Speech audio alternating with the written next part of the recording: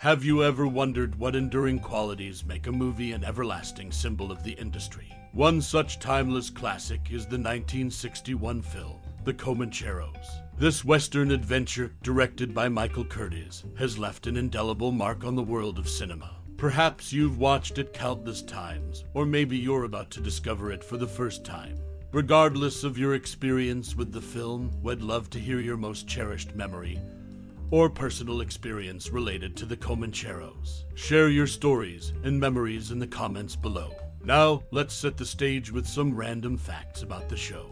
The Comancheros is not just another Western film, it's a unique blend of action, adventure, and camaraderie. Starring the legendary John Wayne and Lee Marvin, it takes you on a journey to the untamed lands of Texas in the 1840s. The film explores the complexities of law and order in the Wild West, as Wayne's character, a Texas Ranger, crosses paths with Marvin's charming, roguish gambler. The movie is known for its picturesque cinematography, capturing the vast and rugged landscapes of the American frontier. It's a tale of friendship, redemption, and the pursuit of justice in a world where the line between lawman and outlaw is often blurred.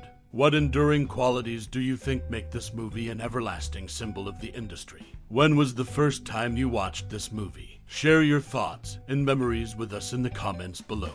The Comancheros remains a testament to the timeless appeal of the Western genre, a classic that continues to captivate audiences to this day. So, don your cowboy hat and ride along with us into the world of the Comancheros, where adventure awaits around every dusty corner. The 1961 movie The Comancheros had an interesting twist behind the scenes. Originally, Gary Cooper and James Garner were slated to be the leading actors. However, Cooper's ill health and Garner's dispute with Jack L. Warner led to a change in the cast. The film also featured a unique aspect, as members of the Navajo tribe were employed and transported from Monument Valley to the shooting location near Moab, Utah. Surprisingly, they spoke their lines in Navajo instead of Comanche, adding an authentic touch to the movie. In the transition from novel to film, the character dynamics shifted. Paul Regret, portrayed by Stuart Whitman, was the lead in the novel, but for the film adaptation, Captain Jake Cutter, played by John Wayne, took a more prominent role. These behind-the-scenes facts shed light on the challenges and adaptations that occurred during the making of the Comancheros, making it a fascinating movie to explore. The movie The Comancheros from 1961, starring John Wayne, was a Western film that featured notable behind-the-scenes details. One interesting fact is that when Captain Jake Cutter, played by John Wayne, signs the hotel register as McBain, one of the names in the register is William H. Clothier, who happened to be the movie's director of photography. This subtle connection between the actor and the crew member adds a unique dimension to the film's production. Additionally, it's worth noting that 20th Century Fox had the script rewritten by John Wayne's regular writer, James Edward Grant. This collaboration between Wayne and Grant contributed to the development of the movie's storyline and character dynamics. While the Comancheros depicted a fictionalized version of the Texas Rangers operating as a unified force, it's essential to understand that the actual history of the Texas Rangers differed. The Rangers began as a group of 60 men, which later expanded to 150 during the Texas War for Independence. However, after Texas became a state in 1845,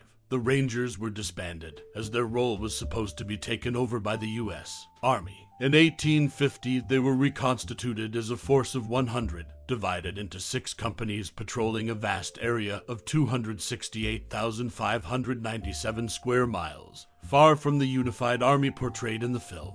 Their officially specified uniform included a long duster coat and identification made from a Mexican peso coin, which adds a touch of historical accuracy to the movie's representation. In conclusion, The Comancheros is a Western classic that not only brought John Wayne's star power to the forefront, but also featured interesting connections among the cast and crew. The movie's script was revised by Wayne's trusted writer, James Edward Grant, and while it depicted the Texas Rangers as a united force, the actual history of the Rangers was quite different. These details enrich our understanding of this iconic 1961 film. The 1961 movie The Comancheros holds an interesting tidbit from its filming days. On the first day of shooting, John Wayne, the film's star, confronted the third assistant director, Tom Mankiewicz. Wayne, a staunch supporter of Richard Nixon and a critic of John F. Kennedy, didn't take kindly to Mankiewicz wearing a Kennedy campaign button. He advised, "I'd take that button off if I were you. We don't advertise socialists on my set." Wayne's disdain for Kennedy stemmed from his belief that the president was responsible for the failure of the Bay of Pigs invasion. This incident offers a glimpse into the political atmosphere of the time and the personal beliefs of the actors on set. Interestingly, the Comancheros also had an impact beyond its own production. John Wayne was so impressed with Lee Marvin's performance as Tully Crow in the movie that he recommended Marvin to director John Ford for the role of the eponymous villain in The Man Who Shot Liberty Valance in 1962.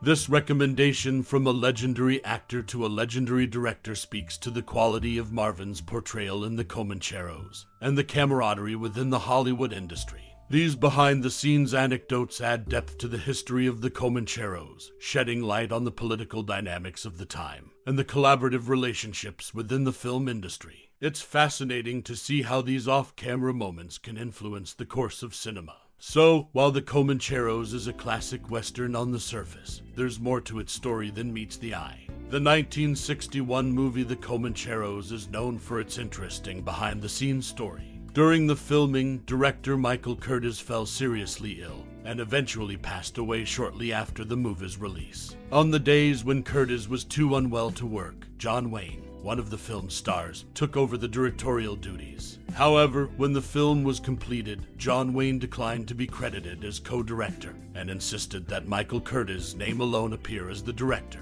This wasn't an isolated incident for John Wayne, as he later took on a similar role in the film Big Jake in 1971, when director George Sherman also took ill during production.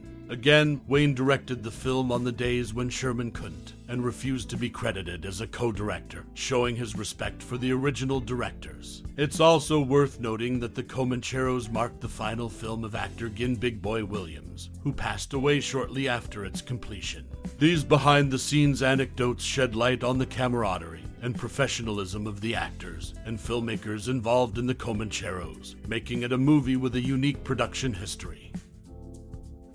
As we draw the curtains on our journey through the 1961 cinematic gem, The Comancheros, I invite you to take a moment to reflect on the tapestry of emotions it wove in your heart. This classic, set against the rugged backdrop of the Old West, stirred the depths of our souls with its captivating storytelling, memorable characters, and the timeless allure of adventure. Did you find yourself captivated by John Wayne's indomitable presence? Or perhaps you were drawn to the roguish charm of Stuart Whitman? Were you entranced by the rugged landscapes, the horseback chases, or the thrilling showdowns that unfolded on the screen?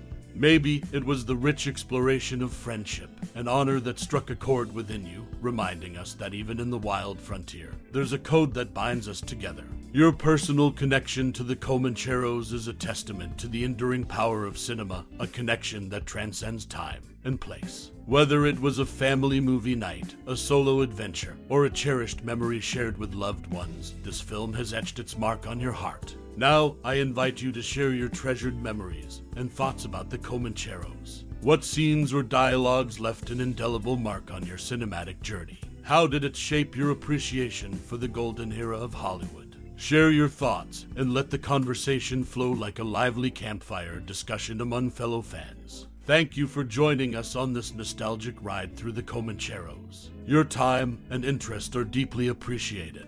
Your insights and reflections enrich the tapestry of our cinematic exploration.